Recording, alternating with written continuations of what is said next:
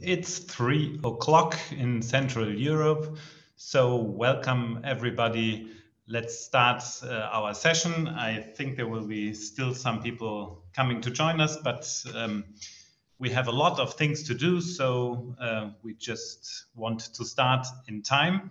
My name is Jochen Guckes. I am in the German Bundestag responsible for parliamentary strengthening projects and one of your hosts today. The idea to this session has been proposed by Jonathan Murphy, the head of program of Inter Pares, and the session concept has then been developed by the two of us and the rest of the team of Inter Pares. Unfortunately, Jonathan has been on extended medical leave for quite a long time. And now today, I'm very glad to have him as a participant here with us. And therefore, I'd ask Jonathan to just briefly take the floor. Jonathan, thanks. Well, thank you very much indeed, Jochen. And I'm not going to take up too much of your time. Everybody, I'm really excited about this event. As Jochen said, I was involved at the beginning in early discussions with Jochen about this event and about highlighting and foregrounding the role of parliaments in parliamentary strengthening.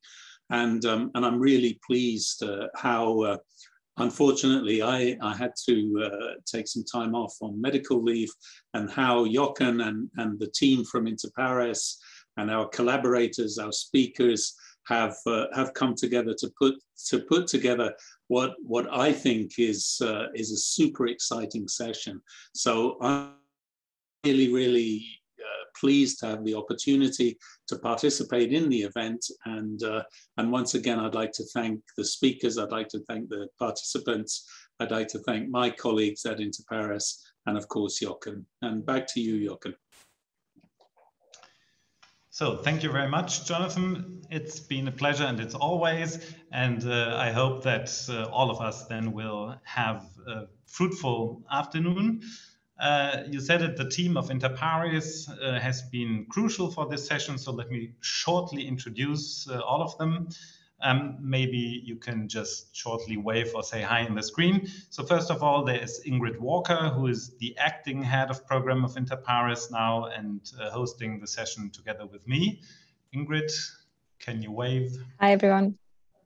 Perfect. Then we have Elena Botanina, who is administrative assistant at Inter Pares and has written many of the emails to you. Hello, welcome everyone.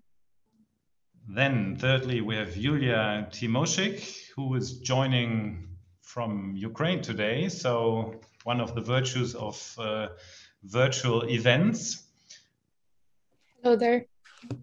Julia is event organizer and consultant at Inter Pares. Furthermore, in the last weeks, we have been supported by Marie Badby, monitoring and reportant assistant at Inter Pares. Hi, everyone. Welcome. And finally, by Magda Labatze, another team member of Inter Pares. Hi, everyone. Good. So our plan today is to deliver at least a good practice of what is the state of art for video conferences. That is, we want to be as interactive and as varied as possible. And so please, as most of you do, put your cameras on. Interactivity is really living on seeing each other. If connectivity is good enough, that would be great, especially, of course, in the breakout rooms. Just a short word to the agenda today. We'll have a short conceptual introduction, then 5 presentations from roughly all over the world, interactive breaks, rather one interactive break, we'll explain that later, breakout sessions, and then to finish a general discussion. As most of you have seen, we record this event just to be aware of this. And yeah, unfortunately, due to the many things we want to do with you, we have to be relatively brief and to the point, because our Hope in event for the coffee break is scheduled fix at 4 p.m. So we'd rather start working. Ingrid, you have the floor. Thank you so much, Jochen. Well, hello, everyone, once again. It is such a pleasure to see you all gathered here today. I really just wanted to take the opportunity to highlight in a bit more detail the broader framework in which our session is taking place today. And in fact, this seminar is the first in a series of parliamentary development community of practice sessions initiated under the broader umbrella of the Agora Global Knowledge Platform on Parliamentary Development. So with the renewal of Agora in 2020, a small group of parliaments and implementers really saw the need for a global community of practice as a critical step in reestablishing parliamentary development as a key component of governance development work. And the community of practice, of course, is at the core a network of counterparts sharing their experiences and learning from each other. We really just aim to create the space for open and frank discussions, for knowledge sharing, and why not, defining and promoting good practice, while providing an opportunity to discuss innovative work approaches. So if you're interested in joining the community, we'd be delighted to have you with us.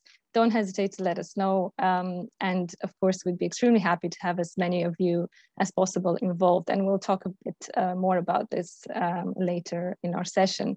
But coming back to the session today, we really just wanted to start with a short interactive icebreaker or warm-up using Mentimeter, which many of you will be familiar with. The tool has quite a few options. We'll just share with you a few of them. A first polling question will be just posted in the chat. We basically just want to capture where everyone is from. So feel free to click on the link as it pops up in the chat.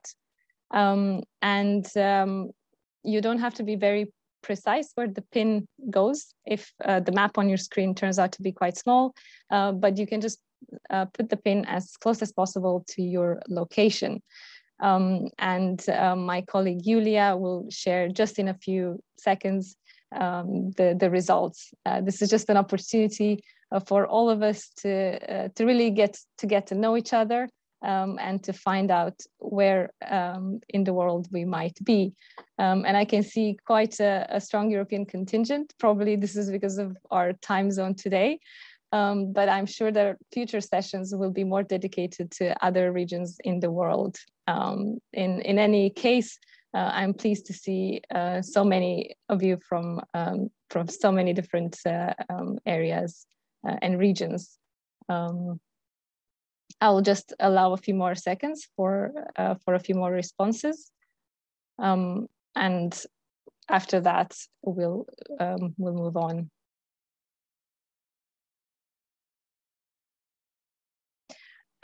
We'll share the final results. Feel free to still respond. We can share the final responses again later. But once again, welcome everyone from wherever you might be. And after this, we now want to move ahead. And we have one more question for you. This is also in Mentimeter, but it's a bit different. The responses can be free form.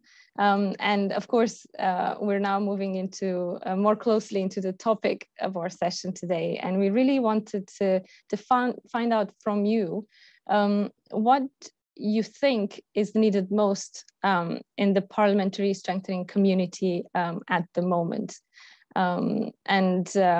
You will have various options for responding there. You will have a bit more time for responding to this question throughout the next hour. And we will, in fact, come back to the results of this for later in the session. So thank you all so much. And I'll now pass the floor back to Jochen to talk to us a bit more about the themes that we'll be discussing today. Yeah, thank you, Ingrid. There are three major points I want to make about the aim of today's session. The first one is to stress the role of parliaments as as a part of the community of practice that Ingrid has mentioned. Parliaments, besides, of course, implementers and donors. So there is a value of peer-to-peer work by parliaments themselves, both by MPs and by staff. And we want to allow today for reflection about the role and the strength of peer-to-peer work in this community, and the opportunity, or maybe the necessity, to have a sort of own sub-network within the community. Of course, we are very happy to see many implementers and donors here today, as we always work together in our common projects. And so we are glad that you are interested in this endeavor as well. The second main point is to reflect what we have all learned to do during the last couple of months, that is working digitally or hybrid, and to have a set of good practices that everybody can use without having to have much knowledge or money, that everybody can use in everyday peer-to-peer strengthening work. So there's two things to strengthen in this context. The first is being interactive. So we want all of you to participate and to be active participants. We have breakout sessions. We have the pollings we just started.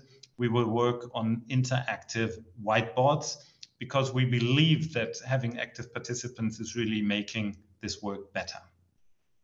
The second point we want to try out today is networking, which usually is better in events on the ground where you have personal encounters, but we can do that virtually too. There are new opportunities for this. Some of you might have tried out WanderMe, where you can choose your own partner for a coffee break. Today, we will have another tool, Hopin, which allows for speed dating. So this speed dating is really interesting because you get to know other people you might not have met otherwise. You'll see this during our coffee break. The third major point, of course, is then content, the topics that are fundamental for our common work. And those topics will be covered by the 5 presentations we will have, and then later on in the breakout sessions. You can have a look at the concept note we have still present at the website, where you can read which topics we had in mind and what we are talking about. Now, we hope that this dialogue we are starting today is going to continue after today's session, and that other parliaments will take up. We'll organize next sessions, and there are quite a few topics out there, be it in our call or other topics, or even today's topics who might need some more in-depth discussions. So take up and organize the next sessions. Now, there's a final remark I have to make, unfortunately. We wanted to send you a list of participants, but due to data protection regulation that is a little bit more complicated than it used to be in the old days, we do need a written consent of all of you to be able to dress up such a list. And so I'd like to ask you to fill out the evaluation survey right at the end of our session. And once we get that back from you, we have that written consent and can send participants names and emails to everybody so that you can continue discussions among you. Now, enough from my side. Let's start with the real work. Ingrid, your turn. Thank you so much, Jochen. We will basically now move to our speakers, and we're really looking forward to the presentations and case studies that will be presented today. So I am delighted to now pass the floor to our first speaker of today, who is joining us all the way from Fiji. Josua Namoce, the executive advisor to the Speaker of the Parliament of Fiji. But Josua worked as the manager of research and library services at the Parliament of Fiji between 2015 and 2020, and was very closely involved in the setup and work of the Pacific Floating Budget Office, which we are looking forward to hearing about more today. I just also wanted to commend Josua for agreeing to join us at 3 a.m. Fiji time. And I think we can all promise next time to meet the other way around. So Josua, you have the floor. Thank you so much. Thank you so much, Ingrid and the team. It's a pleasure to join you today or tonight. Again, good afternoon to you, good morning. Thank you so much for the opportunity to come and share with you my experiences with the Pacific Floating Budget Office. I'll just share the PowerPoint with you. Sorry. Okay.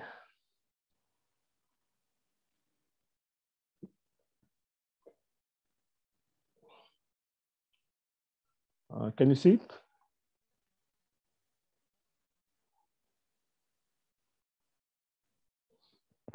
Okay, thank you. The Pacific Floating Budget Office is actually a collaboration of parliamentary researchers across the Pacific. They join forces to come and build capacity and to undertake budget analysis in Pacific parliaments where the capacity is needed. It's supported by UNDP and the participating parliaments, and the researchers are drawn from around the Pacific, which is closer to home, and also from the UK and elsewhere. Why the UK? Why New Zealand, Australia? Because we are part of the Commonwealth Parliamentary Association. We share similar parliamentary traditions and practices, so that's why we had them in. And the pilot was in Fiji in 2016. Primarily the research staff from the Parliamentary Library and Research Services, but we often get staff from other units within the various parliamentary services. The office is facilitated by UNDP, of course, with their donor partners, donor countries, particularly Australia and New Zealand, and the government of Japan. And earlier on, the European Union had supported the project. And how do we do it? We actually go when there is an assessment of the need for budget analysis assistance. So it's not imposing anything on the host parliament. So it's a needs basis approach. So the parliament has to make a request. And it's often parliament that are still developing and are still developing their capacity, their staff. So the team is assembled from the various parliaments, and depending on the availability of researchers, so the parliament send a staff to the team, and then the team goes to the host parliament to do very quick budget analysis and also capacity building. They're called budget missions. This is the term that UNDP or the UN uses, missions. So that's why we call it a mission, a budget mission. Basically, there are three objectives: to assist the host parliament, to provide easy to understand the information on budget or national budget and the budget process and related issues. Secondly, to have a quick analysis, a rapid analysis of the budget for MPs. And thirdly, to share knowledge and experience and build capacity amongst the local staff and transfer skills and budget analysis from the participating team to the local host. So what does it involve? A lot of organization behind the scene, trying to get the team assembled. Before the mission is done, we prepare and collect a lot of information, documents ready. And then there's an organizational logistics. UNDP does all of that, and even the host parliament and the participating parliaments, they do all the organizing. And we plan on the mission, time, deliverable roles, etc., set deadlines, etc. So just a basic process to prepare for the project. How do we approach the budget analysis? Is mostly from the development perspective. Gender, climate change, environment. However, there's a consideration of the national priorities of the host country or the host parliament. So there's no imposition of what we're going to cover in the analysis. So it depends on the host parliament. And We also provide, excuse me, information on the budget process from pre-parliament to parliament and post-budget. And we have a workshop for members. We also have a workshop for CSOs if time permits, then we do that. And if they allow us to do it, and if there's time, if there's space. And also the workshop allows us to get more intimate with the members. So there's a one-on-one Q&A sessions. We go through the budgets in detail, and we share with them what the team has done. It's also an opportunity for face-to-face contact with the members. What are the benefits? The members of parliament actually get a much more easy to technical jargon that's associated with financial information and budgets. We provide a quick snapshot of the analysis, a lot of infographics, simple language. For your information, a lot of the parliaments we go to, their English is a second language, so we try our best to simplify things for the members. So we ensure that members are well armed. Often the analysis is done before the budgets are debated in parliament. So we help members, the information we provide helps members prepare themselves for the debate.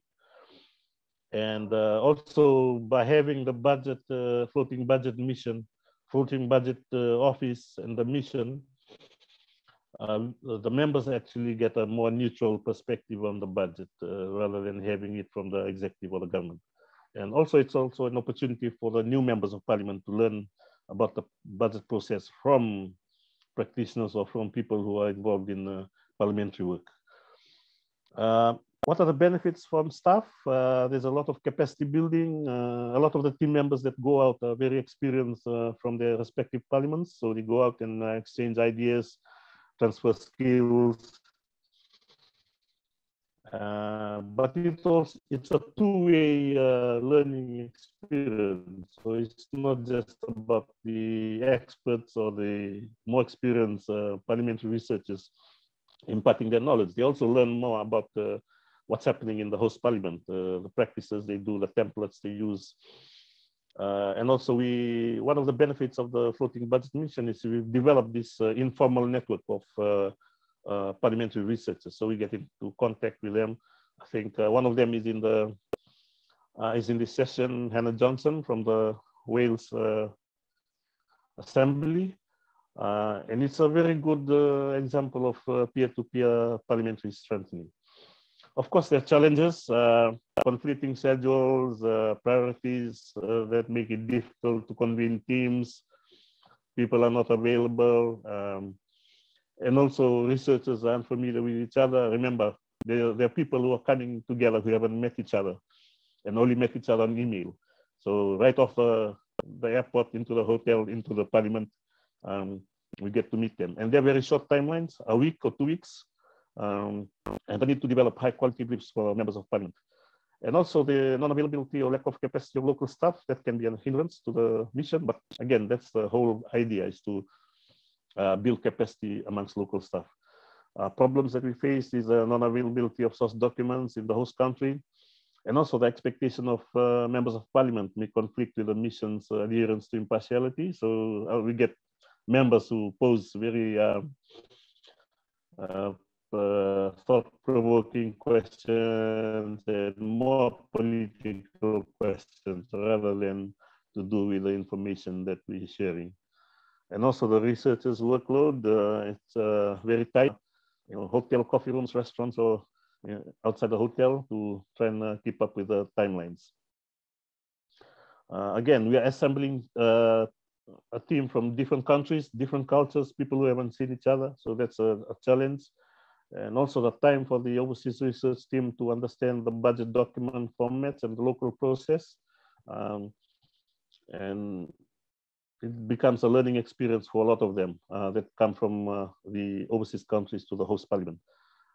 Again, the budget documents being unavailable and understanding local context and trying to maintain a neutral position. A lot of the Pacific countries are developing. A lot of them still adhere to a lot of traditional ways of living culture. And of course, the competing priorities at the host parliament. we've encountered where the team has come in and then there's something happening in the parliament, or it's just opening, or there's a parliament sitting, or something else is happening. And then the timings of the budget processes versus the availability of researchers. Again, that's a challenge of trying to get together a team. We've had budget missions since 2016. The first one was in the Fiji Parliament, and we've had it going on for a while now. Now, the whole idea is not to have it continue forever. This is a capacity building exchange and a peer-to-peer capacity building initiative. So we expect that the host parliaments have developed enough skills and capacity to conduct their own budget mission. And then the whole idea was to reduce the number of researchers, or reduce the floating budget office as we progress. We've had it in the Solomon Islands, Tonga, PNG, Vanuatu. Also, since the pandemic, it's gone virtual. So everything has been done online since 2020. And it's been and in fact, from our experience, doing it online has been quite fast. We've been able to do it much more quickly online rather than being there in person. So that's one of the benefits of the online platform. I think basically that's all, Vinaka, for your attention, and that's all about a very quick rundown on the UNDP Pacific Floating Budget Office. Thank you. Thank you so much, Josua. That was incredibly interesting, and there are so many elements there to unpack and discuss, from the challenges that you highlighted, from the working modalities, and so on. Our plan was to have a short Q&A after each presentation, but because we're running a bit short, please drop your questions in the chat. We'll come back to them later in our discussions, both in the breakout rooms and also in the general discussion afterwards. So thank you so much, Josua, once again. We'll come back to this discussion shortly. And I would like to pass the floor now to our next presenter, John Davis, who's the Chief Executive of the Commonwealth Parliamentary Association UK since 2017. John had been with the UK Civil Service since 1990 in the Foreign and Commonwealth Office, now the Foreign, Commonwealth and Development Office. And you can read more about John's vast international experience in the bio brief. I won't go into too much detail here, as it would take us quite a bit of time. John will share more with us about parliamentary strengthening experiences from the Commonwealth, and we look forward to hearing from you. John, you have the floor. Ingrid, thank you very much, and thank you to everyone who's been involved with organising today's event, and thank you also to colleagues for running the PowerPoint for me. Thank you very much for doing that too. It is very good to be part of this community, and thank you for making this happen. So, as Ingrid has said, I'm Chief Executive of the UK branch of the Commonwealth Parliamentary Association. Josua from Fiji has actually already mentioned the Commonwealth Parliamentary Association. I run the UK part of that in the UK Parliament. Good to have some colleagues from the UK Parliament online. We're not the overall headquarters secretariat, and I think also Cynthia from the Secretariat and Matthew Selleck are both online as well. We are the UK part of that, to make clear what we're not. But as you'll see from the next slide, if possible, what we do is what you all do as well, is we're trying to be about strengthening parliamentary democracy. And that normally is about creating opportunities for people of parliaments across the Commonwealth, very much including the UK Parliament, to come together and learn from each other. Excuse me. And over the last year and a half, that has meant virtually, obviously, rather than in person. As well as that parliamentary strengthening overarching ambition and aim, we also have focused in recent years on 5 themes you can see there on the slide. So it's always about strengthening parliaments, but we've been looking particularly at how parliaments scrutinise public finances, public funding, particularly through public accounts committees. We've been looking at trade, particularly from a UK point of view. As you can imagine, scrutiny of trade agreements, something this parliament is having to learn quite fast. We've looked at modern slavery in particular. I'll come on to that in a bit. Women in Parliament is one of our other themes, both representation of women in Parliament, but also issues related to that, and also security. Most recently, we've been interpreting that in terms of climate security. So if I can move on to the next slide, I wanted to very quickly pin what I say to the various themes and topics which the organisers suggested. So the first is around moving beyond the teacher-student dynamic. I think particularly the UK feels this keenly because of how we fit, if you will, within the Commonwealth, and it's particularly important for us. And the example I give you there is our work on modern slavery. Our work started when the UK Parliament passed a Modern Slavery Act some years ago, which gave us a reason to be talking about this with other parliaments. But we're very clear that we need to do that in a sensitive way, and that's partly about terminology and language.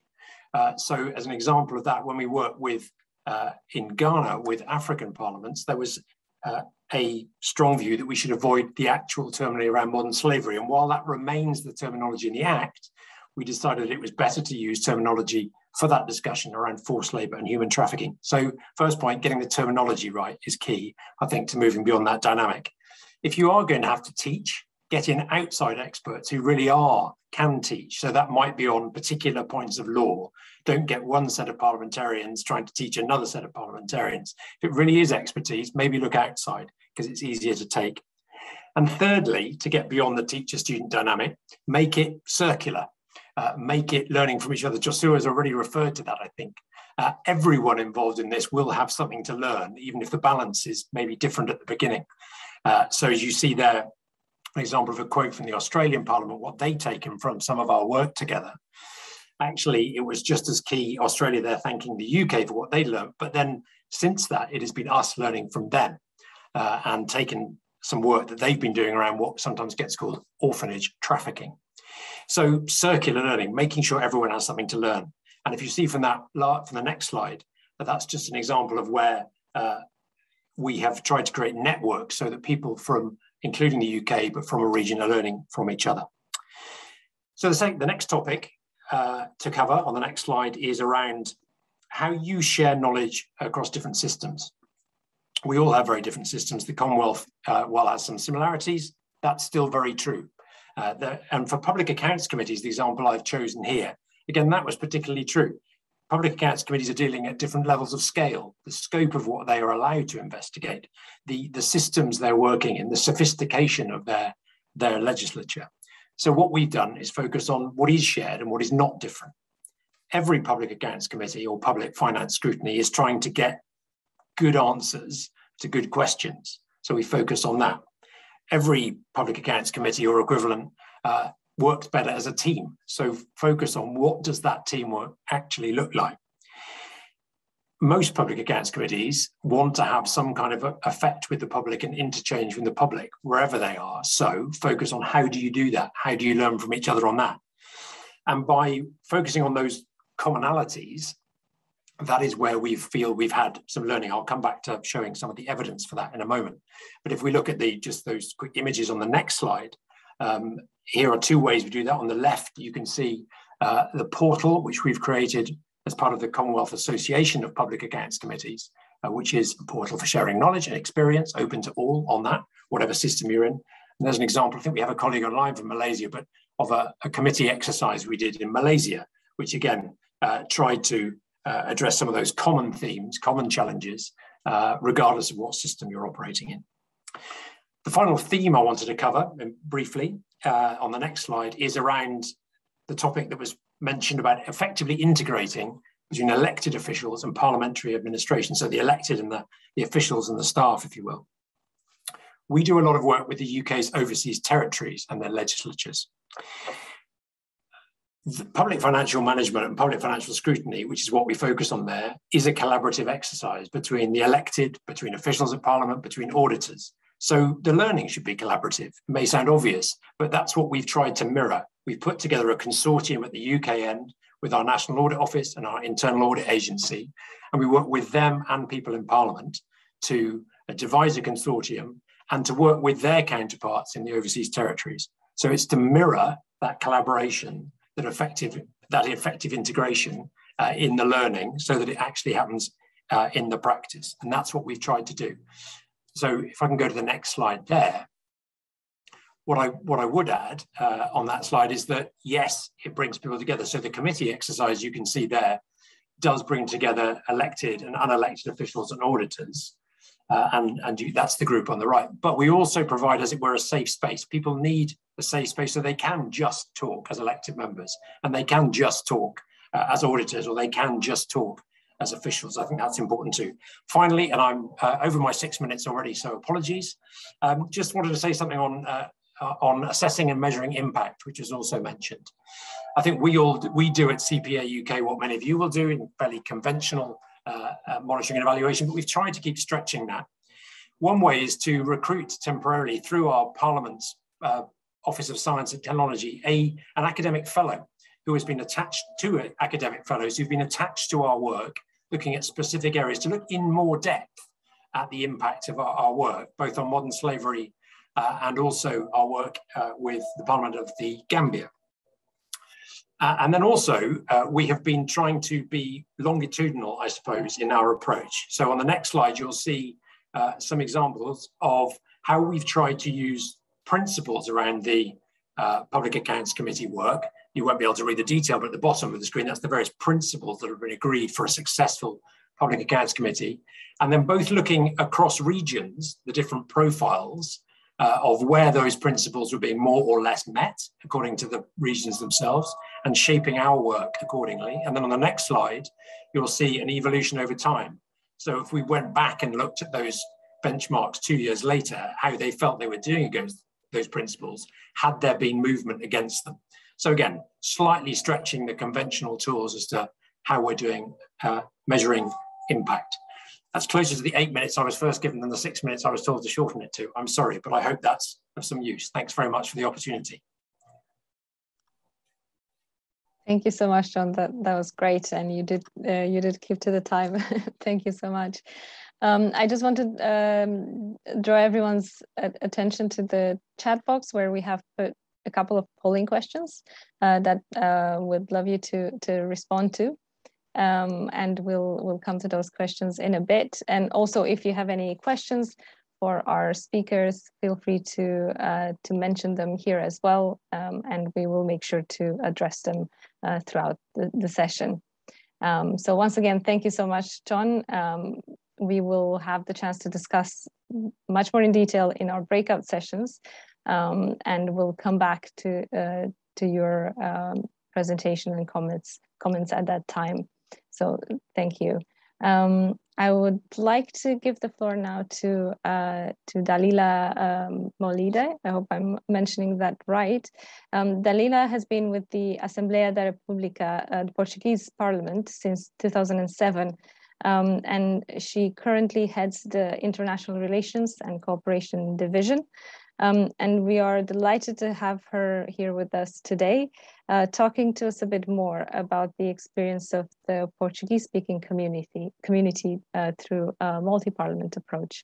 Dalila, thank you so much. You have the floor. It's my pleasure to be here and to address you. I will try to share my slides. I hope it's working. Yeah. Network's not.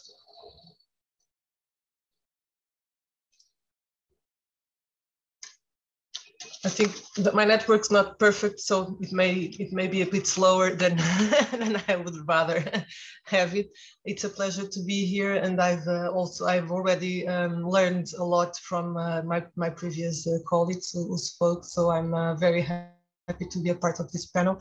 Since I don't have a lot of time, I'll go straight into my presentation to tell you that in the Portuguese Parliament, the parliamentary strengthening activities, parliamentary development is seen as a core mission.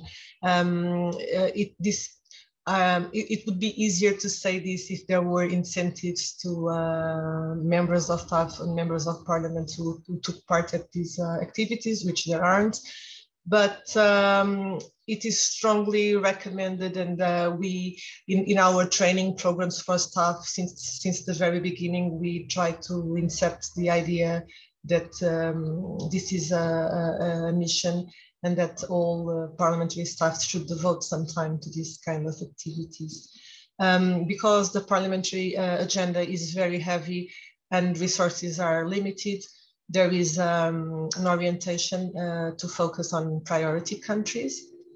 And priority countries are those who align with the priorities defined by our Ministry of Foreign Affairs, of course.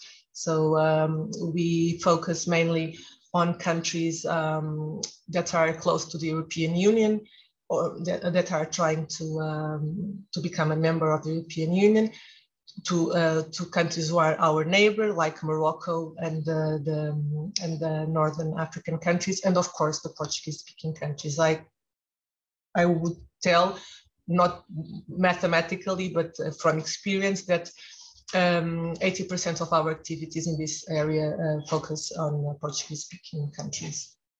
Most of our activities are framed by bilateral programs between the Portuguese Parliament and the parliaments of these Portuguese-speaking countries, which are composed of mostly short and mid-term activities. There have been in the past some more longer-term cooperations, but because those involved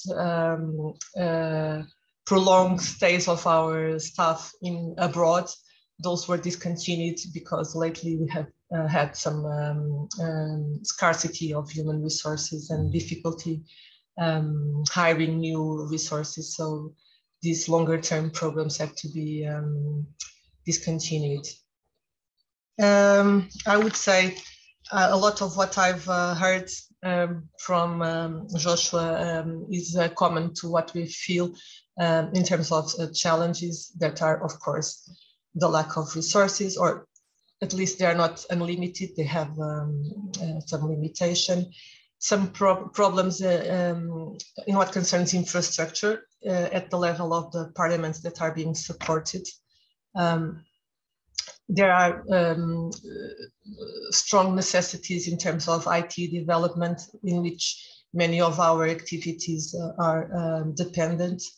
There's also a problem of sustainability. First, in sustainability, I mean that we face sometimes the politicization of parliaments, meaning that a lot of the staff is not very permanent.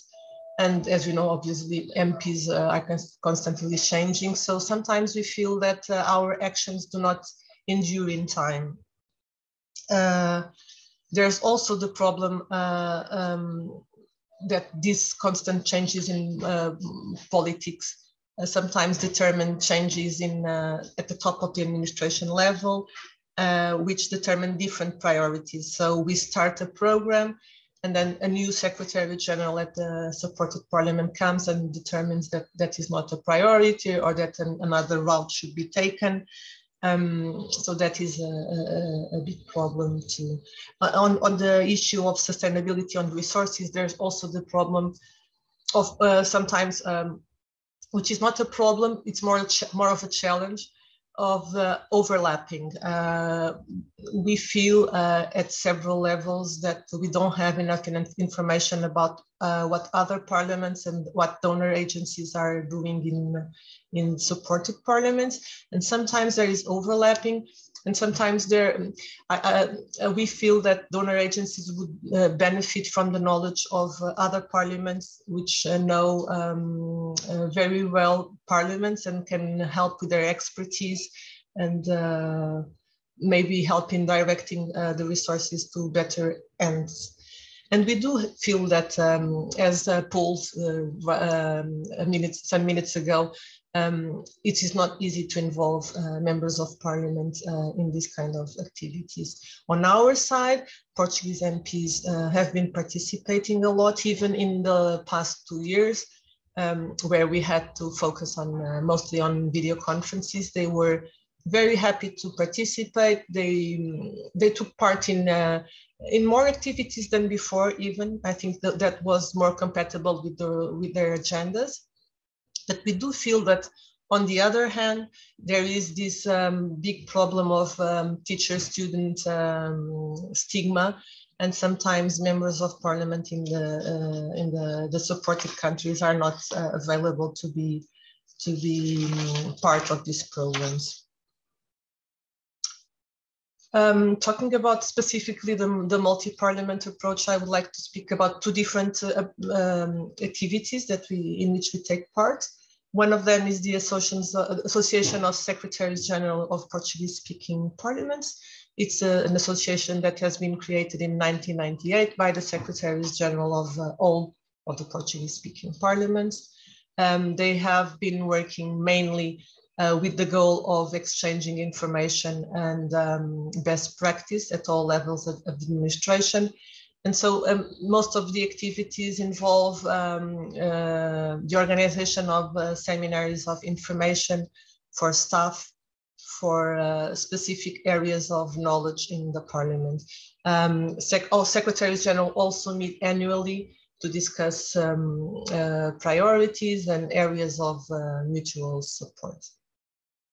And sometimes when we feel that there is a need across the country, all of the countries, of a need to develop a specific issue, we also approach these activities in a multi-parliamentary way. I took the liberty of choosing this case study of a project that is currently running. That is a project to develop a collective catalog for the libraries of the Portuguese-speaking parliaments. We support, we were supporting the databases of several parliaments, of Portuguese-speaking parliaments, and a lot of the Portuguese-speaking parliaments came to us telling that the databases were old, were not supporting their activities. The previous contractors were discontinuing the development and the upgrade of the bases. So they felt the need to find another tool to have their libraries catalog. So because of that, we thought that we couldn't find. It wouldn't be useful to find different solutions for each parliament. It would be better that we could find a global solution that would fit all of the parliaments. And we talked to the contractor who provides the service to our library, and he developed a solution, a very light solution, which is hosted in a cloud. So in terms of technology, it doesn't have a lot of requirements, but allows for the interconnection of all of the databases, which means that a user searching at the database of the Portuguese Parliament will be able to search at all of the databases in the libraries of the Portuguese-speaking countries. So, which will make more documents and more books available to a wider range of people. This is a project that has already some months, but it is still in the beginning. So it will take some time to implement, because it will also depend on some sort of common ways of cataloging books and magazines. So it's also it's depending on technology and also training for the human resources that are on the libraries that will be part of the project. But we expect it to be very useful and very also make it very available for a wide range of people, because in these countries, in many of these countries, the libraries offer the libraries offered by the parliaments are one of the best libraries available. So I think it will be a good tool for more than the parliamentary community, also the civil society community in general. And this is what I wanted to share with you today. I will obviously be open to your questions and comments. Thank you very much. Thank you so much, Dalila. It's great to hear more about the experience of the Portuguese-speaking community, and I'm sure we'll have the chance in the breakout sessions to discuss in a bit more detail about the challenges you shared, but also about some of the solutions that you found to those challenges. We would like to move on to our next speaker for today. I would like to pass the floor now to Michael Mukuka, ICT Director at the Parliament of Zambia. Michael has been with the Parliament of Zambia for 18 years and became instrumental in establishing the ICT department at the National Assembly there. He also coordinates the IPU Center for Innovation in Parliament Southern African Hub, as you can all see on the screen of the presentation. And in this capacity, he will share more with us today about the work of the hub. Michael, you have the floor. Thank you so much. Thanks, Ingrid. Thanks very much, everyone who is attending this meeting. I hope I can be heard. I'm being heard. Can we move to the next slide since introduction has been done? So I'll try and cover the introduction to the hub, the Southern Africa hub, how it works, the key strengths, the achievements, challenges, and the way forward. We move on to the next one. Okay, so the Southern African hub is basically a subgroup under IPU-CIP, Center for Innovations in Parliament. That was launched on the 5th of December 2018 in Geneva during the World e-Parliament conference that took place. And that's when the Southern Africa hub was launched, as you can see from that picture. And the members of the Southern African ICT hub comprise all the member parliaments that are within the SADC region. And so we had our first meeting for the hub in basically March 2019. That's when we held our first meeting to do the planning for the hub. So we start working together and doing some collaboration and engagement in various aspects. So we move forward to look at the structure. Let's move forward. Okay, so the organization overview or structure. You have the IPU, and then you have CIP, then you have thematic and regional hubs, which are dotted across the globe. And Southern Africa happens to be a regional hub instead of thematic, though we also feed into the thematic hubs in case we need certain things to be done.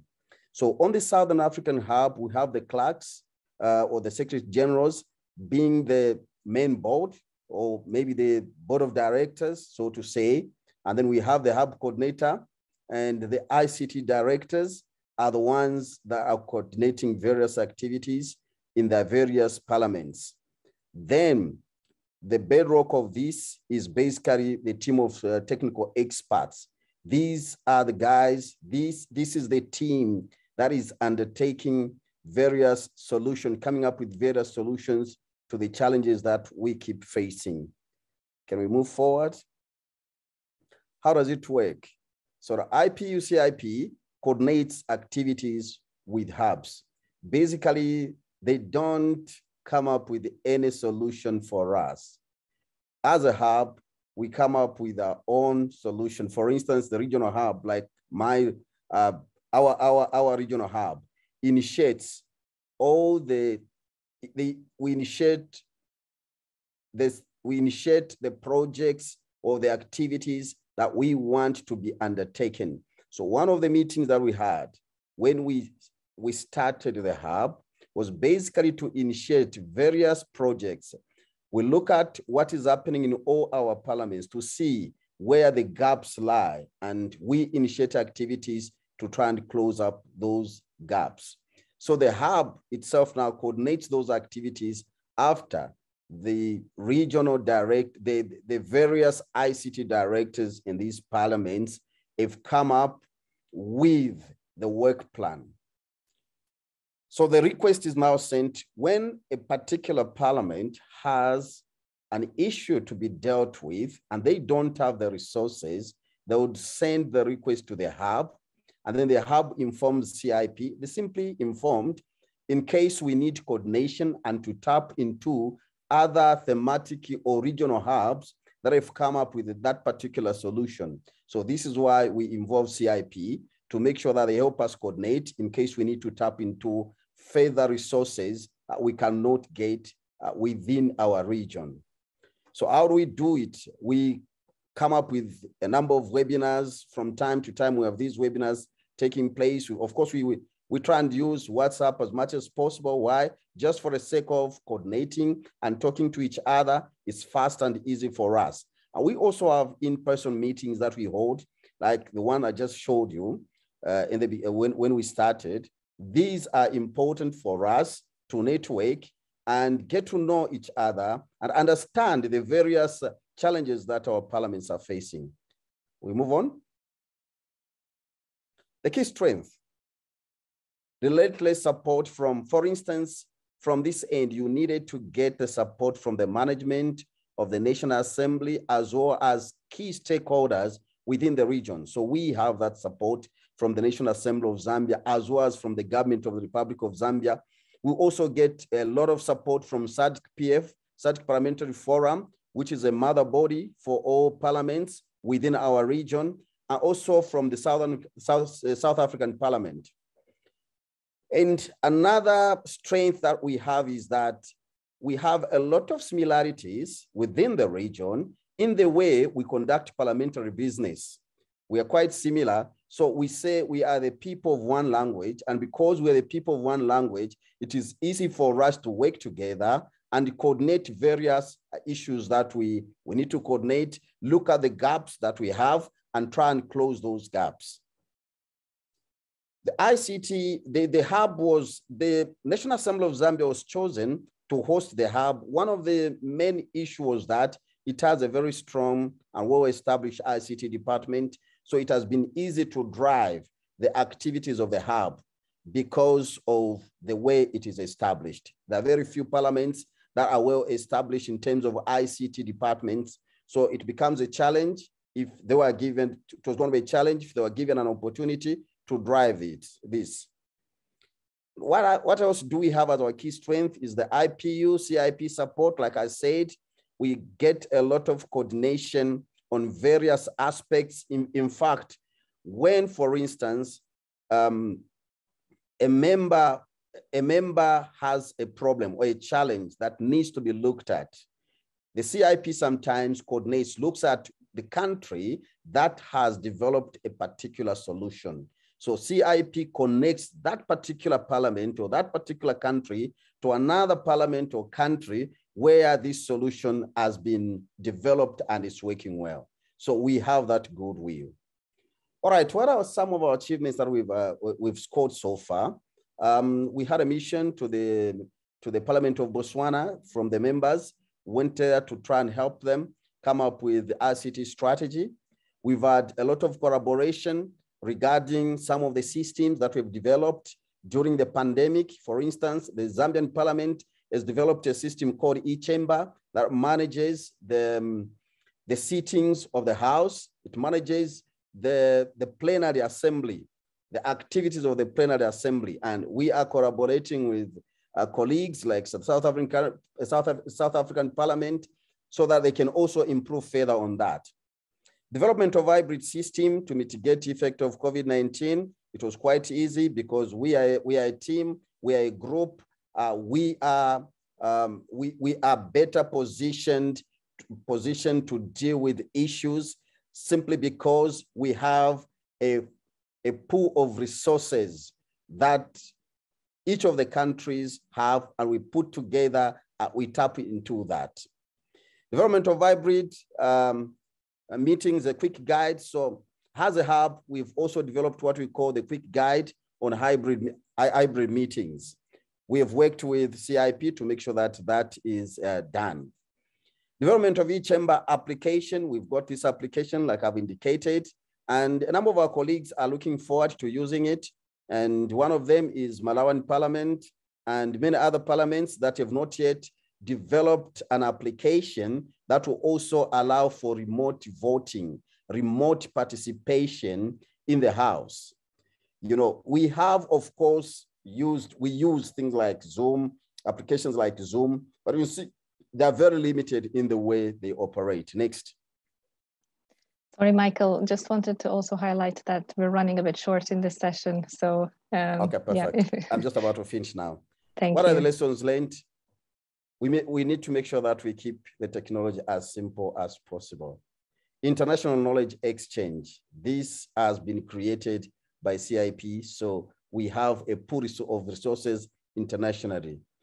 Strengthening of ICT infrastructures. So these are some of the lessons we've learned. If you don't have a strong ICT infrastructure, it becomes a problem. Next.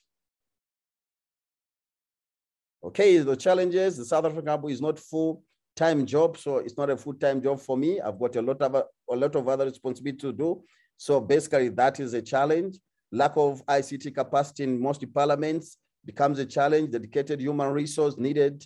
Availability of resources for capacity building, and availability of resources for exchange or study visits or benchmarking. Next. Thank you very much. Questions and answers. Thank you so much, Michael. Sorry, I had to cut you a bit short. I didn't realize that the session with overrun. But we will take a bit of time for our last case study before we move into the sort of the networking session, which I'm sure we're all very much looking forward to. And our next presenter and final presenter for today is Martin Kuta, who's the head of the General Analysis Department of the Czech Parliamentary Institute at the Czech Chamber of Deputies. And he's also responsible for interparliamentary development cooperation at the Chamber of Deputies. And will talk to us a bit today, or start the debate around incentive mechanisms for staff engaging in peer-to-peer parliamentary strengthening. Thank you so much, Martin. You have the floor. Thank you very much. Good afternoon. I'm sincerely sorry for being a bit late in this panel. I will start sharing my presentation shortly. And yes, so I hope you can see my presentation. Thank you, Ingrid, for introducing me. As Ingrid said, my name is Martin Kuta. I work with the Parliamentary Institute of the Czech Chamber of Deputies. The Parliamentary Institute itself, it's a research unit within the Czech Chamber of Deputies, which provides in-house scientific research, informative and educational service. But except for these main tasks, we also cover all the inter-parliamentary development cooperation for the sake of the Czech Parliament, of the Czech Chamber of Deputies. In my presentation, I'd like to share with you some of our experience with the peer-to-peer project. The Czech Republic, as a newcomer to the European Union, has been a recipient of many of development, institutional development cooperation in the times after 1989. Actually, I was late because of today's, it's a public holiday here in the Czech Republic, celebrating the fall of the communism on the November of 17th of 1989. And since the very beginning of the freedom period in the Czech recent history, we have received a lot of international development cooperation projects and help. From this perspective, we feel very strong in that we actually know how to move forward, how to improve our internal capacities, how to foster these internal capacities, and we feel also a bit obliged to the international community that we have to pay it back. So that's the reason why we actually engaged in a lot of research projects, in a lot of development projects. In the recent period, we have been, or our experts have been engaged in two main twinning projects in the area of Balkan, Western Balkan countries and the countries of the East Europe region. One of them was the twinning project in Bosnia and Herzegovina, which was aimed at strengthening of parliamentary capacities vis-a-vis the EU acquis approximation process in between 2019 and 2021. And the second main project was the twinning project with the same actually goal in Republic of Moldova in between 2017 and 2019. All these projects have in common that these projects aim at increasing or enhancing internal capacities and internal knowledge of parliamentary staff with regard to EU acquis, EU approximation, EU legal approximation process, EU harmonization or legal harmonization with EU legal system, with EU acquis and EU policies. It actually means that in these projects, we apply the peer-to-peer approach in collaboration and cooperation with the parliamentary staff in the respective parliaments. And the cooperation included the peer-to-peer cooperation at the very at one piece of legislation, going paragraph by paragraph. If the draft law, the governmental draft law, which was actually put forward to the parliament, actually is aligned with the former or the previous EU acquis example. It's very technical, very expertise. It's very necessary that the cooperation is aimed at the very core of the EU law and the harmonization process. Therefore, it's necessary to motivate people, motivate real experts from national parliaments to take part in these projects and to provide them some kind of motivation, some kind of incentive. When I was thinking of my contribution topic, the mechanism for peer-to-peer activities could be divided into two subgroups. The first one, there is definitely an economic incentive. You simply pay for the consultancy. You simply pay the peers for their time, for their work, that they actually go in the country. They actually cooperate with the parliamentary staff in the beneficiary country, and they actually do the substantive work. But of course, there might be some non-economic incentives. And I would like to focus my presentation on these non-economic incentives. In these non-economic incentives, I'd like to distinguish between two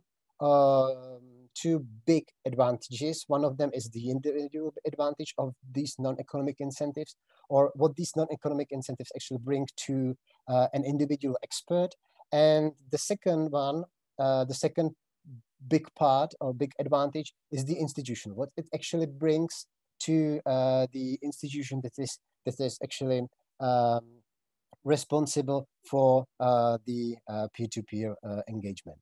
There is a list of 5, or perhaps there might be much more incentives, but I was thinking of these 5 incentives: tourism, networking, experience gain, self-assurance, and landscape monitor. The first one is the peer-to-peer tourism.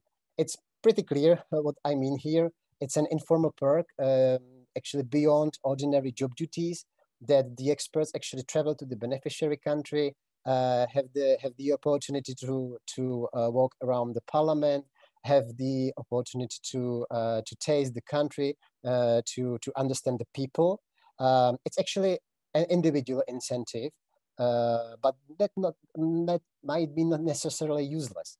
It can actually bring more understanding, it can bring understanding of that country, of what are the real problems, how the people feel about some international development, for instance, if they are actually aware of what the EU approximation or the EU integration process means. And this can definitely bring mutual trust in between the institutions and the individuals. Of course, in the period of from March 2020, this is a kind of problem because of the virtual organization of such activities. Sorry, Martin. Sorry, just to draw your attention that we have just a couple of minutes left. Yeah. I'm going to go with very quickly. The second incentive might be the networking. When two peers actually meet, they can discuss the substantive matters. They can build nets of contacts in Parliament. All the parliamentary practitioners are actually aware of the ECPRD network. This can actually help people to look for information more quickly, and actually it can contribute to existing networks of contacts in the Parliament. So that's definitely a very useful kind of incentive that will definitely bring fruit to both the beneficiary institution and the institution from which the experts come. The third incentive might be very individual, and it's actually the experience gain. When we look to the twinning manual, there is a requirement on there are requirements on how long an expert have to be employed within the Parliament to take part actually in the twinning projects. And some of the peer-to-peer activities can actually help to gain the experience, which actually is then necessarily needed for the engagement in the twinning project or in other projects where the age of the expert is actually a formal requirement. Then I was thinking of a very individual incentive, and that's actually the self-assurance. When I actually have to sort the stuff what I'm actually doing in my office, and to try to explain it to my peers and my colleagues in beneficiary parliament or beneficiary institution, then I have to think of whether I'm doing it in a right way, if there is anything possible for improvement, and if this is actually a very good opportunity to self-assure that I am doing the very good job at my own institution. I can discuss it with my colleague, and I can perhaps improve it. And then the last one, it's perhaps an institutional incentive. It's actually the landscape monitoring, as I call it. It's an advantage that, for instance, a parliament which is thinking of engaging in a twinning project may actually monitor the level of knowledge, the level of skill between the parliamentary staff in the parliament in which the twinning project might be possibly implemented in the future. And it actually can help to evaluate the state of the art and to draft the twinning bid in a better way. So I was thinking also about how to combine all these incentives together. There's definitely necessary a managerial or perhaps strategic support to peer-to-peer activities in which the combination of non-economic and economic incentives is necessary. And I also think that these incentives might be reflected by international actors, be it donors or be it the actors that actually implement the international cooperation projects aimed at the Parliament. Thank you very much, and I am really very looking forward to discuss the issue in the breakout session. Thank you. Thank you. Thank you so much, Martin. And thank you so much to all our really fantastic speakers. And we look forward to the discussions that will come in just shortly after our networking. I will now pass the floor to Jochen and to my colleague Julia to guide us through the next steps. Thank you. Yeah, thank you for all those very interesting presentations, which took a little time of our speed dating. So we have only a shorter period of 15 minutes left. And first of all, you do have to grab your real coffee because a break is a break. But secondly, we want you to involve in speed dating. That means you'll randomly meet people to talk to for 3 minutes maximum. The longer you stay in the hop-in, the more people you can meet, maybe old colleagues or new acquaintances. I would say I pass the word on to Julia for technical explanations. Thank you very much, Jochen. Let me try to very quickly explain a few hop-in rules. So the first thing is that you will now receive a link to the networking activity. Before you go through that link, please switch off your camera and mute yourself on Zoom meetings, but do not leave the Zoom meeting. We'll be happy to welcome you in some 15 or 20 minutes back here. You can join the hop-in networking activity either by pre-registering or as a guest. If you decide to continue as a guest, which is a quicker way, you will receive an email to confirm your registration.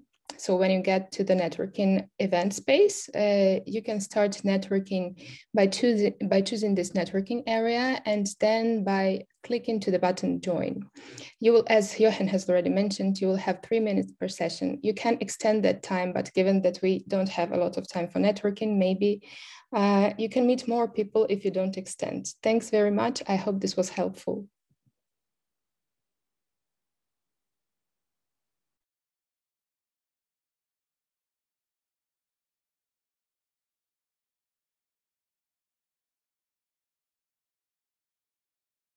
So, some of us are back from the coffee break. Hopefully the rest will come to join us again. I hope you enjoyed this speed dating experience, in case you didn't know it beforehand. We are now starting with the second part of our experience, and this is preparing breakout rooms. In order to give our team some time to assign all of you to the different breakout rooms, I would like to have a look at the results of all our Mentimeter pollings, which should be shared on the screen. And then we can have a look together about the results. So I have to continue talking until we get some.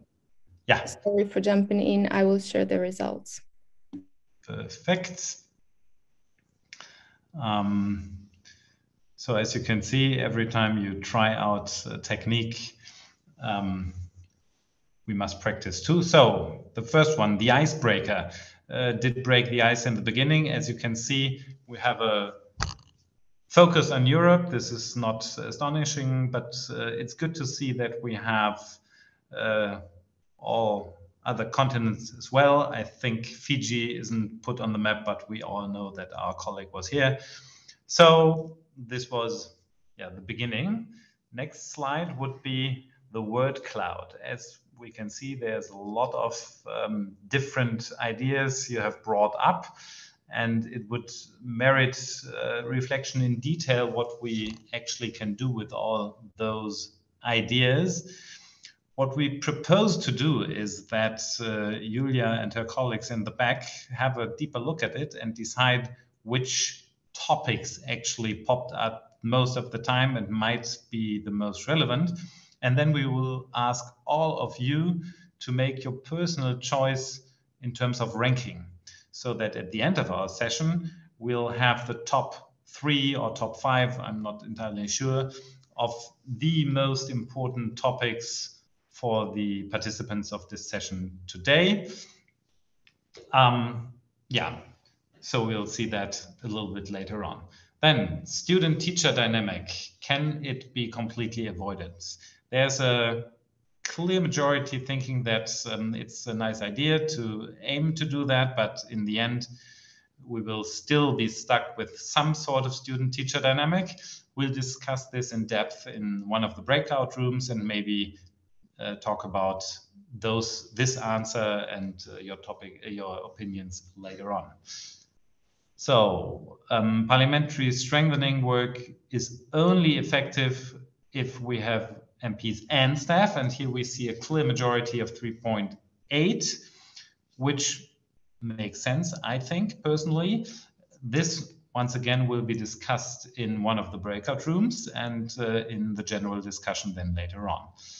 Then we have multilateral parliamentary strengthening approaches.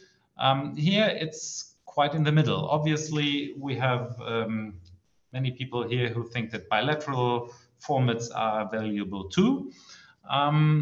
since we had several presentations talking about this, and we have both aspects, multilateral parliaments giving the support and receiving the support, it's maybe worth being taken up in the general discussion. Then measuring and clear outcomes. Here everybody is agreeing, that's a good point. Sometimes, well, we know for donors, it's absolutely key. Implementers must measure. If parliaments are working alone, it's not that important, but we see that in terms of efficiency and outcome, we are agreeing. So here we have a clear response. So last one, I think, external expertise can never substitute peer-to-peer learning. It's also quite clear 3.8, but not that clear. So from a parliamentary perspective, of course, we would go for 5.0, but this remains to be discussed during the next minutes in the breakout rooms and the general discussion. So I hope that in the meantime, everybody has been assigned to one of the rooms. Julia?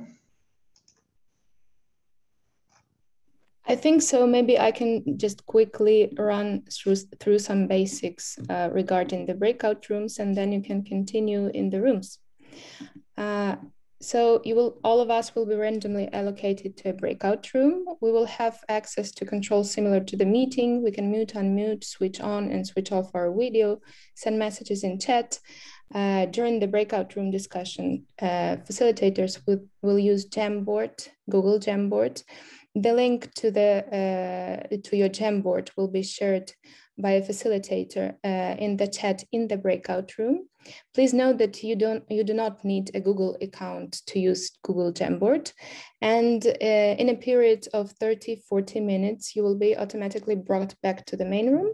In case you have any technical issues, you can either send a message in chat or ask for help, and it will notify the meeting host that you need assistance, and they will be asked to join the breakout room.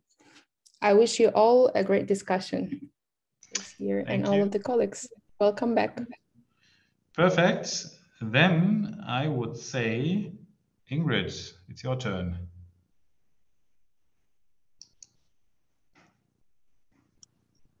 Hi, everyone. Welcome back. As the moderators of your groups have indicated, I hope you have all chosen a rapporteur to sort of report back to the group from the discussions. We actually, in our group, we didn't get to that point. The discussion the room had closed before we were able to do so. But hopefully someone will take on that role when we get to breakout room 4. But in the meantime, we're really keen to hear what happened in the other breakout rooms and to hear more about the discussions and how you made use of the Jamboards as well. So perhaps I could pass the floor on to the rapporteur for breakout room 1 to share with us a quick summary of the discussion.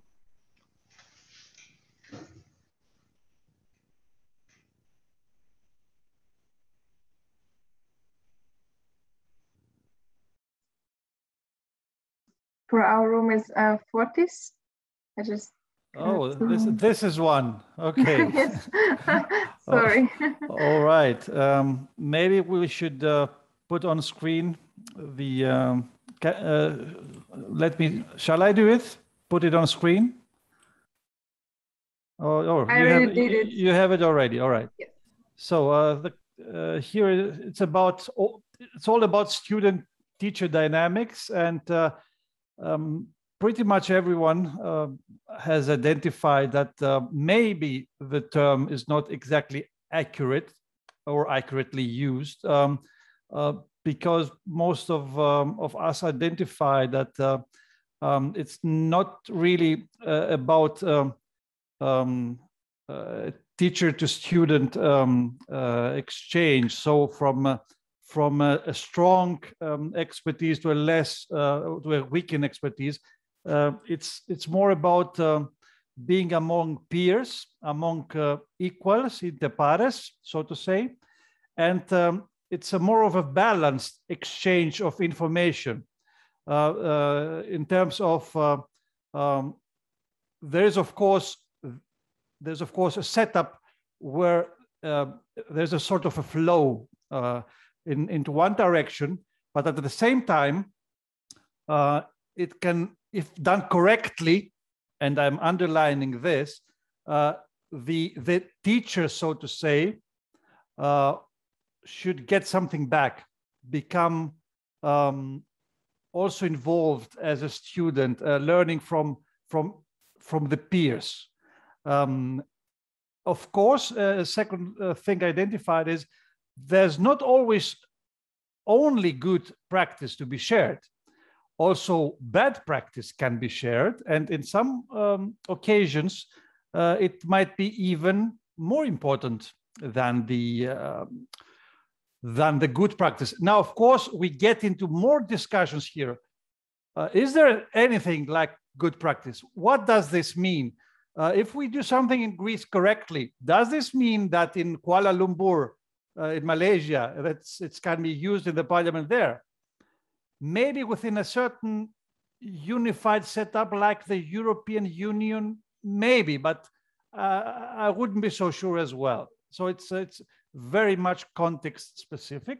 And the third, to sum it up here, it would be regarding, we talked about tools. It's fine to talk about the learning process, but at some point you need to discuss about how this learning process can be facilitated. And the next slide, please. So the second board was all about these tools, and it was correct, done so. And specifically, we discussed, exchanged about 4 approaches. Well, not exactly tools, but more of approaches. There's the classic teaching approach. Some expert, let me call this like this, providing information towards some people or group of professionals, parliamentary professionals that need this information. Now, there are positive aspects here. It's something we all know from our life as students, as pupils. But in the 21st century, and in the pandemics, in the time of the pandemic, it remains if this is something that it's really efficient. Then it's the coaching thing. It's more of a mentoring approach. It can be expressed through various means and setups, but I would say personally, and many people would agree possibly with me, it might be one of the best possible methods available. There are problems though. It's very intensive. If it's one-to-one, you need for every student, let's say learner, you need a professional that teaches or transmit knowledge. That's very intensive compared to other approaches. And it is difficult. It is difficult because it's very tough to be a coach. Most of this is a process that can be learned, and hence the train of trainers and other approaches that grow a professional into a coach. And then there are more elaborate techniques like the simulation, very interesting, and maybe you can teach a group or someone very accurately what you wanted to say, because you most probably have there are also audio-visual tools that are employed and practical examples, but it's very tough to get it right, and it requires lots of time for the trainer to develop this material. And then it's very questionable if this material that is used in one setup can be used again into another. Remember what we talked about, good and bad practice. And last but not least, there's the action learning. It's what the name says. It can be similar to the simulation, but it involves practical examples. It involves hands-on approach, and it needs a lot of time for the examples and the method to get developed. And at the same time, it's expensive. It requires a lot of resources. What's the best? That would depend, and you would maybe agree with me. Each one of these methods has to be evaluated for a purpose, and I'm leaving you with that. Thank you very much.